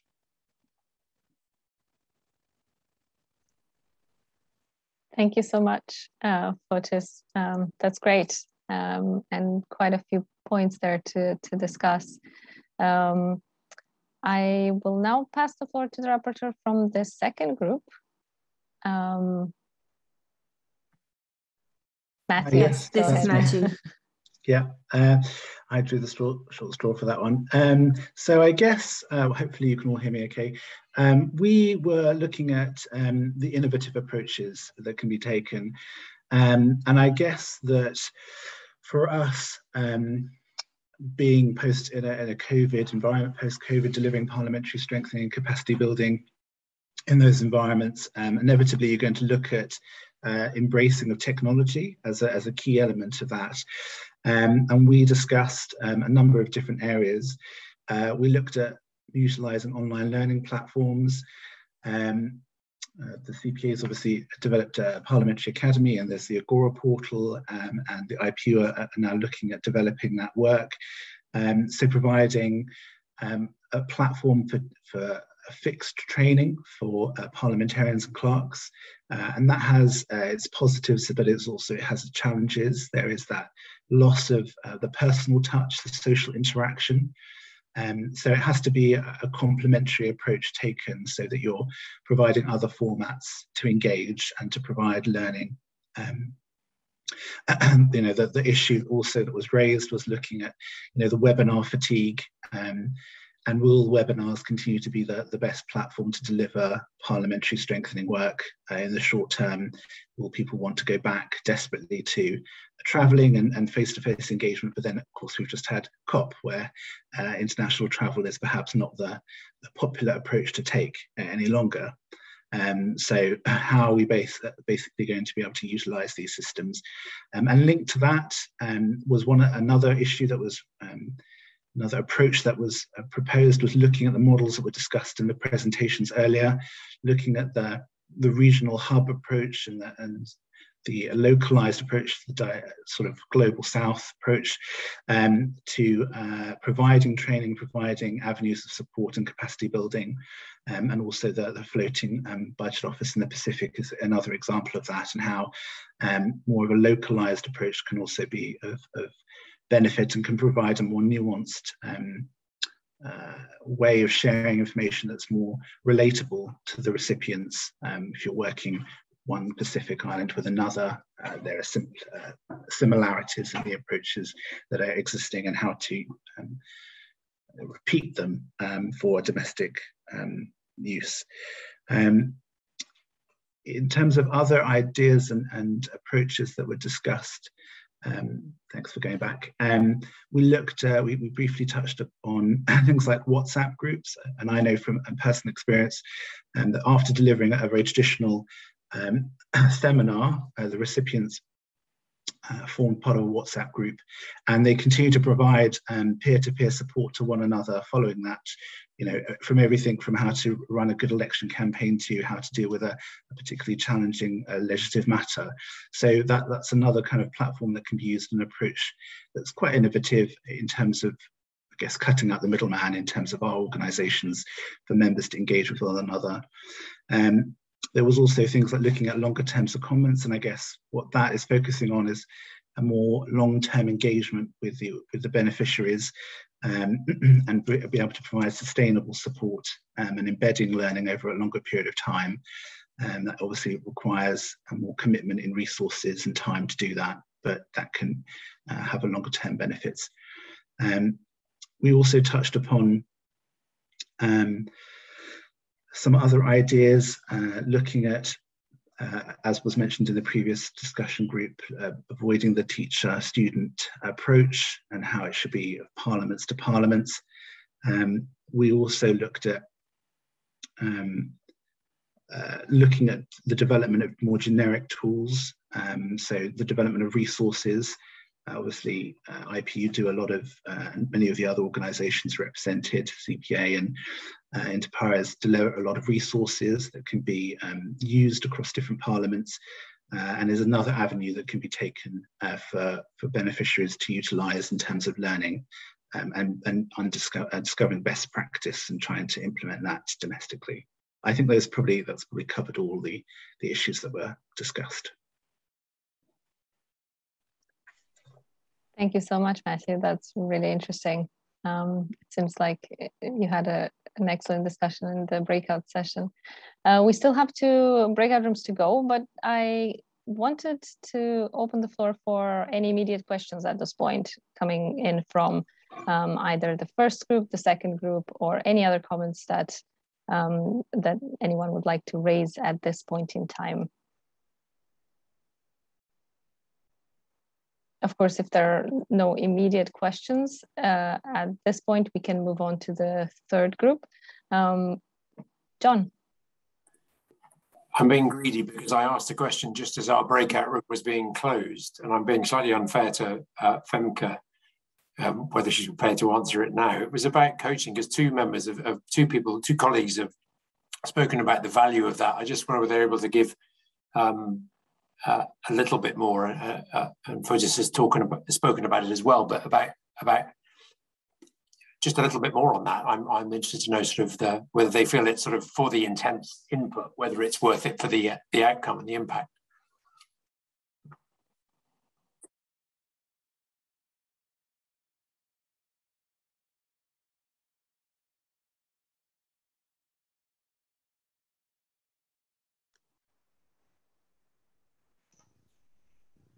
Okay, thank you, Ingrid. Shall we proceed with group number 3? That would be Frida. So you go ahead. I try to share. Excellent. Thank you so much. And hi, everyone. It's wonderful to be here. I've really enjoyed our conversations so far this morning and afternoon, depending on where you are sitting on our map. I'm Frida Arenos from the National Democratic Institute. I am a program director and work on our legislative development programs globally. Before coming to NDI, I worked in the US Congress and the Senate specifically for 8 years. And so my experience and practice spans both the US system and many others, as I've been able to work globally throughout my course of time with NDI. And that kind of segues me into the discussion that we had, which is sharing knowledge across parliamentary systems, the challenges and opportunities of doing so. Obviously, our world is vast, and in it, parliamentary systems are incredibly nuanced and particular. Sorry, I'm just going to turn off my notifications here from my colleagues. But, you know, obviously, for those of us who work in this space, we understand the incredible difference that exists between various parliamentary and legislative systems across the globe. Part of the challenge of networking, especially when you're bringing peers together across different structures, regions, and systems, is how to both contextualize the similarities, but also recognize the differences in being able to advise and advance reform in different systems. And so first, you know, we talked about what are these differences, right? Where do they exist? Where do they overlap? Obviously, what you'll see here, we've broken this up into field, presidential, semi-presidential, the Westminster tradition, continental tradition, and then, you know, opened ourselves up to other issues of relevance. But there's a lot to consider here, and this is a very, very short list. There's, of course, many, many other considerations and nuances and distinctions that we can see from these systems. Just a couple of highlights here. Obviously, plenary and agenda setting, is very specific in different systems. The way parliamentary administration is considered, some are hired by the executive, some are individual to parliament, depends on the budget, depends on the independence of parliament to maintain their own budget and staffing. Legislative oversight of the executive is very specific in different systems. The distinction of powers in a transition, the separation of powers wholly is separate in different systems. And just pulling out a few from the Westminster tradition, questions with ministers and the prime minister, looking at parliamentary service, objective, non-partial staff versus partisan affiliated staff is different in different systems. The committee structure is different in different systems, etc. We can move on to the next slide. So after kind of discussing those various differences, we looked into what might we be able to share across different systems. How can we do this effectively? I'll point your attention to the left side of the chart. We weren't able to get to the structure so much. We had a really rich discussion and weren't able to get to all of the questions that we had. But I think, just kind of thinking about the last slide for a second and moving into, good practices for sharing, we kind of got into this discussion on when you are supporting parliaments, and whether it be through a practitioner standpoint or a peer level standpoint, there seems to be this distinction between support and capacity development for the individual versus the institution. So you can have peer engagement between individual members, individual staffs. You could connect caucuses, party groups. That's connecting at the individual level to build capacity, understanding, and the political wherewithal to address or advance reform. Then there's also the larger macro picture of the institution itself, its rules of procedure, its structure, its administration, the ways in which the administration is separated or structured within that entire apparatus, the connection between the legislature and its various other government entities and parts, the institution and the independence of the institution and the capacity of the institution is almost separate. Of course, they're interlinked, but we kind of discussed, how can you best support those two elements together? So you can see here, there's a lot of different ways to do that, strengthening research services, staff exchanges, MP exchanges, caucus to caucus exchanges, engaging with individuals versus the institutional level, collaborating, sharing information across and between one another as experts and peers. This, is kind of why we're here together in this peer-to-peer, interparliamentary cooperation dynamic. Moving on to the next and final slide. So again, opportunities and challenges to what we've discussed already. There's a lot of opportunities, there's challenges, but we see, the challenges also as opportunities. I think, whereas interconnectivity can be made possible through technology, and certainly during the COVID-19 pandemic, we've had a heightened sense of connectivity across the globe, being able to have conversations like this so easily.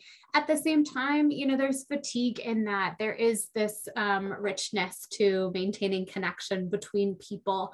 And, that I think is something that we would like to get back to. There's the ability to create new solutions and innovations and networks, as we can see here, by connecting people across borders.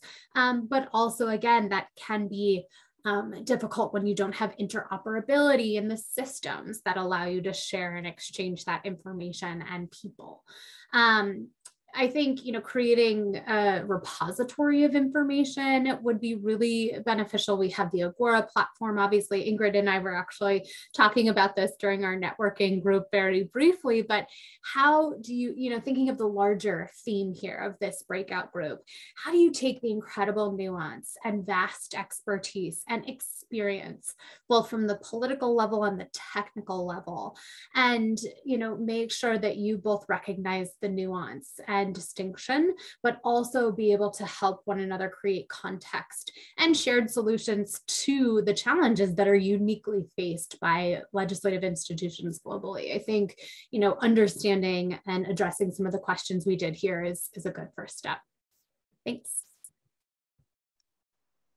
Thank you so much, Frida. That's really, really interesting. I see questions are starting to pop up in chat, and I really would like us to take some time to look into those. But before we do that, we have one more breakout room to share from. And the fourth breakout room was focused on how to integrate peer-to-peer support between elected officials and parliamentary administrations.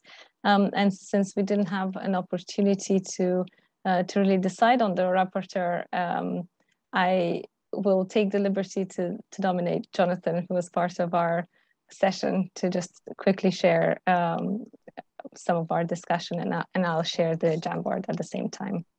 Okay, great. Yes, I'll just wait for you to share the screen. I have to say I was incredibly impressed by the amount of content that the previous three groups managed to get down, particularly the last group. That was a whole thesis that you got through in 20 minutes, and I'm very impressed. Still, I think that we did a pretty good job in Group 4, and I'll just go quickly through some of the key points. So we were looking at we were looking at staff peer-to-peer support and MP-focused exchange, MP peer-to-peer support, and the interface between the two. We ended up talking mainly, I think, about the advantages, the disadvantages, the ways to be effective with MP-focused exchanges. But the initial discussion that I think everybody kind of agreed on, the initial point was that for technical and administrative kinds of activities, then staff-to-staff cooperation is sufficient, and that it's not really beneficial in those cases to involve MPs who aren't involved in the mechanics of how parliaments function. And then, as I said, we talked a great deal about the characteristics of effective MP-focused exchanges. And there were different perspectives. One, I think, important point that was made was that is the selection of members of parliament. And although we often don't control that completely, intercultural competence is very important. And I guess that's true both for MPs and for staff. That it's important to involve MPs and staff who are outgoing and able to build relationships with their peers. And again, that the ability to listen is really important in selecting participants in exchanges. I guess that is also the case for staff and for MPs, but of course we know that sometimes MPs are used to speaking and not as used to listening. It's important to find people who have the capacity to hear as well as to give advice. In terms of some of the positives from involving MPs, it was emphasized that including elected officials in activities can build confidence of the partner parliament in the program, and thus can make the program more effective. Also, that if we are going to involve MPs in exchanges, it's important that there should be specific activities. And one example that was given was mentorship between chairpersons of committees from partner parliaments, and this allows a focus and an effectiveness. One of the downsides that was indicated in some exchanges was that sending parliamentarians abroad has sometimes been seen by parliamentarians as an opportunity to travel rather than necessarily an opportunity to make a serious development contribution. And perhaps that getting over that issue, this alternatives or opportunities such as specific mentorship activities can help to do that. And just a final point, which I think perhaps we didn't expand quite as much as we could have done, because I suspect most of us have come across this, that when MPs and staff are involved together, staff tend to defer to MPs. And then an additional point that was made that was connected to that was that we also have to understand that the relationship between staff and MPs is different in different parliaments. Again, it comes back to intercultural competence, but it's also that even though perhaps we in, many of us in Western parliaments feel quite open, feel that we can be quite open in front of members of parliament, the relationship between staff and members of parliament can be very, very different in other parliaments. And if we're going to be effective, we need to understand what those dynamics are.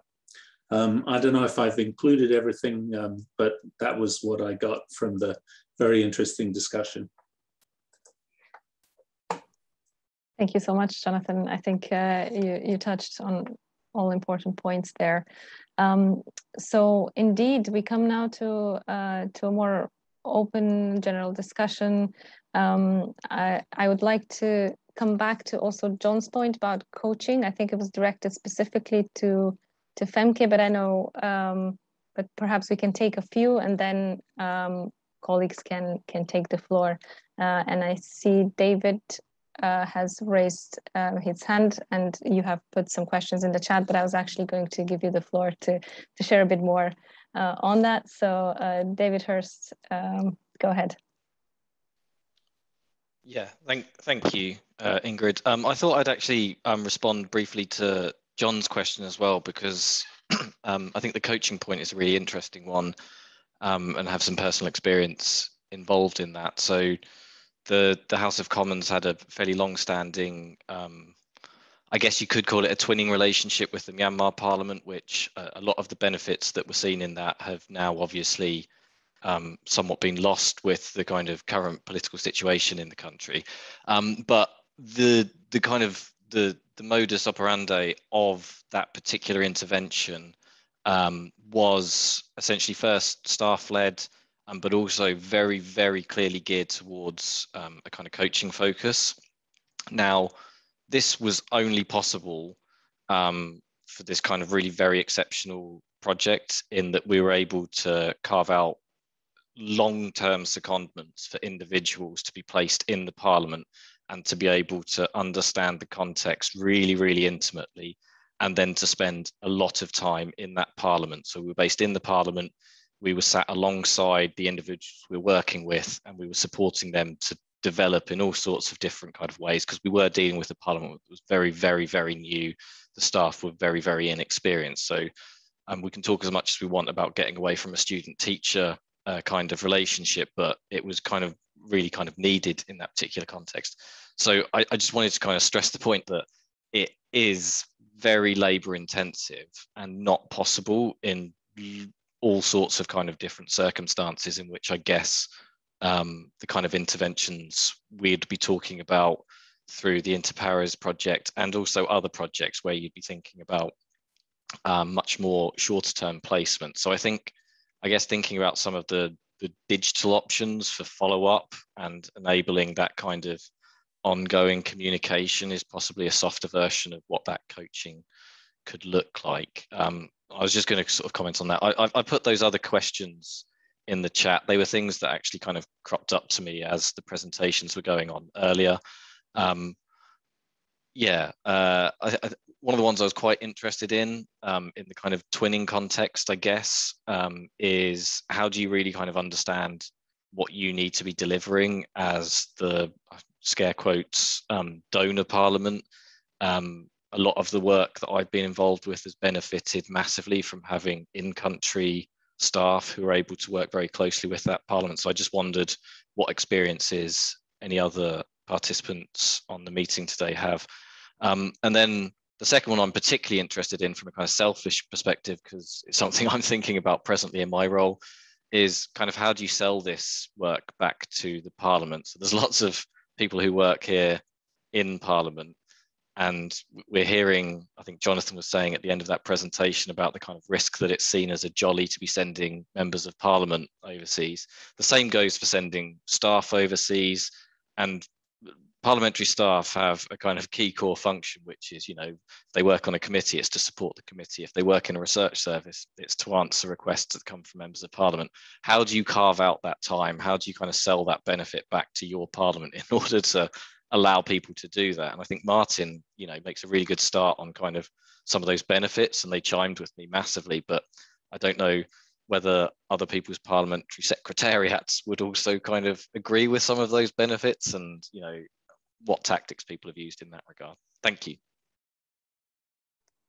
Perfect. Thank you so much, David.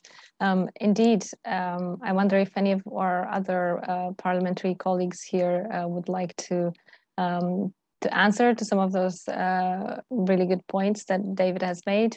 I see Martin would like to come in, and I'm sure he will have some comments on regarding the twinning approach as well, and perhaps delving more into the selling aspect of going back to the parliamentary secretariat. So Martin, you have the floor. Thank you very much, Ingrid. I have started writing down the answer to David's question. Sorry for sending it pretty early and not sending it properly. Back to your question, I will start with what David just asked: how to sell it internally in the parliamentary administration. I think you definitely need a strong support from the highest ranks of the parliamentary administration. I have experienced a lot of situations when it wasn't clear that the parliamentary administration can somehow engage in such projects. However, you have to, or at least our unit, the Parliamentary Institute, has developed very strategic thinking of why we need to support.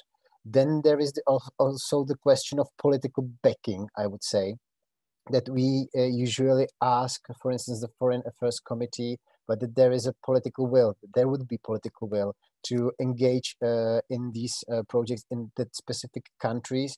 And it's a question of parliamentary diplomacy, that the international development project actually open the door, open the gate for the MPs to travel to these countries, to those countries, to foster the parliamentary diplomatic channels, to foster the relations. I think it actually brings fruit not even to the parliamentary administration, because when you, as I said, when you have to speak about what you're actually doing, then you improve what you're actually doing, because you're something like awareing of what's your task, what's your role, and you can think of any improvements in your activities. But beside that, you're actually helping the political representation in moving in these specific countries. I would also say that's the reason why we are focusing on, or I would say that it's a general issue that the parliaments focus on the historically close parliaments, or close parliaments from the historical perspective, political perspective, geographical perspective. And the second point which you raised, whether the peer-to-peer approach is useful or appreciated in the twinning project. In our case, it was very appreciated. It helped actually trust building between the donor and the recipient. And it's also the question of that you're not saying something which is eternal, something which is very high. You're very down to earth.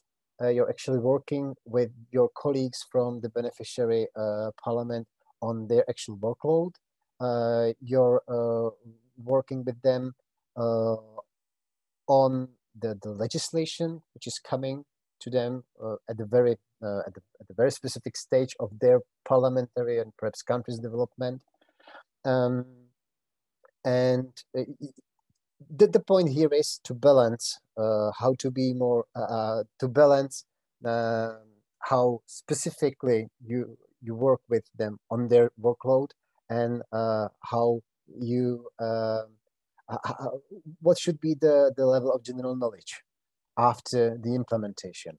And here you have to design very carefully, or one has to design very carefully the activities, how to mix the specific general approach. But as far as I know, as far as I'm concerned, the peer-to-peer activities were very, very appreciated in any twinning project. Thank you. Thank you so much, Martin. If you have any other questions or remarks, perhaps other colleagues would like to come in to answer some of those questions. I see Eleni, I believe, you'd like to come in. Go ahead. Yes. Not much to say after Martin's comments. I just wanted on the questions from David. From our experience of the Hellenic Parliament in twinning projects, I would like to address the question about how do you really realize the needs of the other parliament. From our experience, it's meetings again, and meetings and more meetings and more meetings. It's just have to be that the other party has to feel friendly, has to feel respected, has to feel familiar in ways that only an in-person conversation actually can make it, can create familiarization, and not only create a safe space that we mentioned before, but also being able to read between the lines of what they are asking you. We usually start with presenting either our practices and procedures and the good practices and procedures, and we have an interaction about them presenting their procedures. But meeting after meeting after meeting, things come up that may not be in the description of a project, may not be highlighted, and we actually just sit together and work at the end. And this has been quite useful and effective in terms of both sustainability, actually, because when you don't have the losing pride of mentioning how poor your parliament is, or how indifferent your your staff is on his work, and feel free to be truthful about what your problems are. You can actually work together and make a better procedure using whatever is at hand, using the rules of procedure, using practices, using everything. It has worked, but it needs to be not remote, but there, actually, and having a lot of meetings, which is tiring for the experts. It's very tiring. I have to say that. It's extra work. Even if it's good money, it's very, very, very tiring. So, but effective. Thank you so much, Eleni. Just wanted to go back to what David was saying earlier as well, in terms of the evidence as well for twinning and for any peer-to-peer parliamentary strengthening projects. And perhaps some of you might have some further thoughts on how best to measure impact, and perhaps being able to measure impact and concrete results would also make it easier to showcase those results back to your parliament and create incentives for staff and even MPs to participate. But I see Frida also has a question or a comment. So Frida, you have the floor. Sure. And Ingrid, if you want to pivot on from the last topic and talk about evaluation, we certainly can. I have lots of thoughts there, but I just wanted to kind of build on a couple of the comments that have been made and just throw something out there for consideration to this group and for further discussions. But, you know, I think, especially in our conversation on looking at the differences between parliamentary systems and the ways in which you can, you know, learn from one another's experiences, both shared and distinguished, is also thinking about the lexicon that we use and the ways in which we approach assistance or exchange, you know, depending on if you are a practitioner or a donor versus a peer, you know, thinking about what it means to say parliamentary strengthening versus parliamentary development, thinking about the, you know, notions behind capacity building, or, you know, how we categorize and potentially, you know, compare when really, again, it's distinct and no two parliaments are exactly alike. And so I think, you know, bringing in equitable language and diverse language, and also recognizing the connotations of the language we use in this field and in this space, is something that I know my organization has really been taking a hard look on, and something that we can continue to discuss as we exchange information between and among one another. So I just wanted to raise that. And also, you know, as peers or practitioners and donors provide, exchange, and share ideas and information, you know, we've also been trying to look at ways in which, you know, and this was a conversation that we kind of entered earlier on the how do you become the teacher versus the student. You know, are we training, are we teaching, or are we in dialogue? Are we creating opportunities that allow parliaments to design their own agency to build, you know, systems in context that work appropriately? Is it localized? Is it locally owned? And what mechanisms can we as leaders in this field do to ensure that these processes are truly, you know, brought on and incorporated by those that we seek to impact? So just wanted to throw out those thoughts. Thank you so much, Frida. Those are indeed really important points regarding the language that we use as well. So I wondered if anyone from the group would like to comment on any of those points that Frida raised, or if you'd like to bring in any other issues for our discussion as we move towards the closing of the session. I know it was an intensive 3 hours.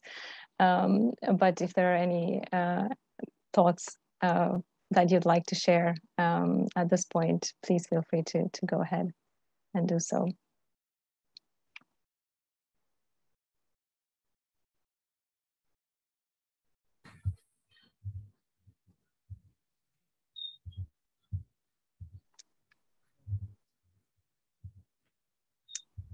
Yes, Omar?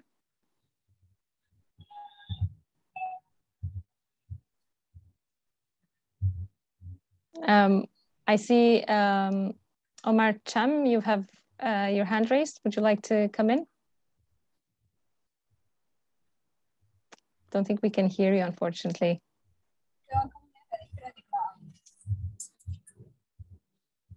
Hello? Yes, sorry. Yes, we can hear you now. Oh, I'm sorry. Sorry if there's a lot of noise. We are currently on a voter education campaign. Basically, my contribution is around the issue of the youth voices in strengthening parliament. But I want to first of all thank all the wonderful speakers for their job well done, and of course to Interparty for a wonderful coordination and moderation of the event. One of the things that will help strengthen, Parliament is the idea of ensuring that youth voices are really reflected in anything that the Parliament does, either through inclusive participation or either through consultation. And this can be enhanced through the use of civil society, because at the end of the day, we want to ensure that there is sustainability in whatever that is done. And this cannot be carried out properly if the activities or projects are focused on the members of Parliament and the Secretariat or the Parliament staff alone, without keeping in mind the people that would take charge of the Parliament in the future. It's more or less like investing energy and capacity into the current MPs. And after a particular cohort is finished, it means we'll have to start fresh with the incoming MPs or the new MPs that we'll have on board. But once we have, even the aspiring parliaments, young people that want to become parliamentarians, and also women that want to become parliamentarians, if their capacities are built on these issues from the onset, it means once they get themselves into Parliament, they will be fully prepared to do the required work and to ensure that such institution is strong to be able to represent the welfares and the voices of the people. And these are some of the things that our advocacy has been levied around in the Gambia here. And I think it will be great if they amplify it and as well adopted in other countries as well. It plays a great deal. Because the more people are aware, the more people are able to do things that matter to the people the most. So I know there is limited time and we might not be able to dwell on all of those things in detail, but I'm very much honored to have been able to take part in this very important discussion. And I have a lot to report back to my institution as a take home, and as well a lot to reflect on. The best practices are just fantastic.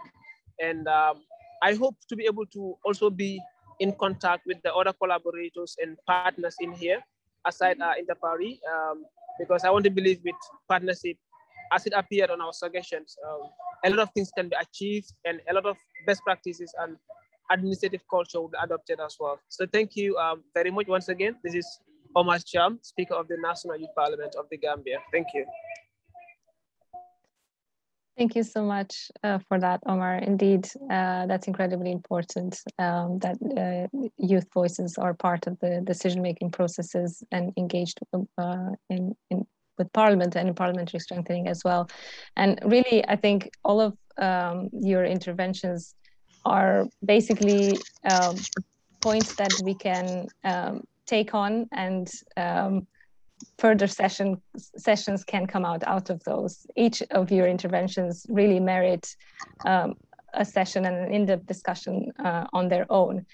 So I hope that you will take on the call and respond to that, and be inspired to organize further sessions under the community of practice hosted by Agora, and in collaboration with all partners and that are here today, and many others as well. So thank you all so much from my side and from our Interpares team.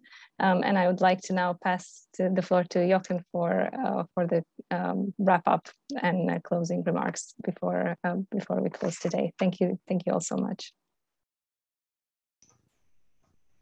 Yeah, thank you, Ingrid. I'll try to be brief since we have worked a lot in the last 3 hours, but maybe you allow me some more minutes to look back at what we were discussing. Thank you all for your contributions, of course, the presenters and those working in the breakout rooms. There have been many aspects, many valuable aspects that are part of our daily work and that can make our daily work better. Let me just briefly look back at what we have talked about. There were the 5 presentations, and I just grabbed one aspect from each of them. The presentation on the floating budget office, the importance of sharing resources and bring those information you have to as many people as possible. We heard from John. I very much like the wording of circular learning, which of course is key to all our endeavors, to concentrate on similarities rather than differences, And of course, the very important point for us parliaments to keep in mind that measuring and self-assessment is important, even if it's difficult to put into practice. We will have to do that. Dalila was talking about the challenges we all face in our activities in daily work. And she gave us an insight in the multi-party approach, where from the side of the donor parliament, the knowledge was brought to several parliaments, which is, of course, enhances effectivity and effectiveness. When I think about the African hub of the Center for Innovation in Parliament, it's been striking to see that we not only have national ownership, which of course everybody wants, but we have self-management here, which is a step further, and which is, I think, very important to just help those capacities within parliaments to work actively. Then finally, Martin was talking about incentives, incentive structures. This is important for everybody who tries to get staff from administrations for parliamentary support projects. And I liked the aspect of institutional benefits, which of course are part of the answer to the question how we can sell it within our institutions. We must stress those benefits to the institution, not only to the individuals.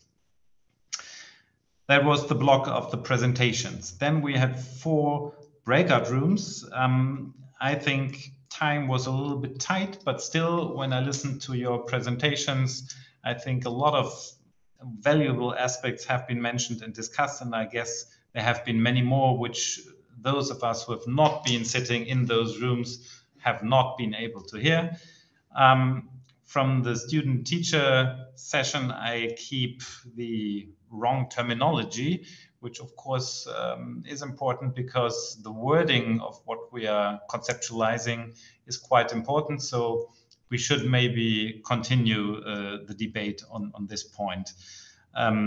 Innovative approaches, in this case, have been technical approaches. This is a little bit to what we have been trying to highlighting through our session in total. Looking across different parliamentary systems, this has underlined the importance of tailor-made programs, that you have to keep those differences in mind and that you really have to look at the very parliament you are working with. And finally, the question of staff and MPs. We've seen that there are different approaches, different realms if you want to, but that in the end, bringing them together is absolutely worthwhile. Now, one of the aims of this session had to be good practice in interactivity.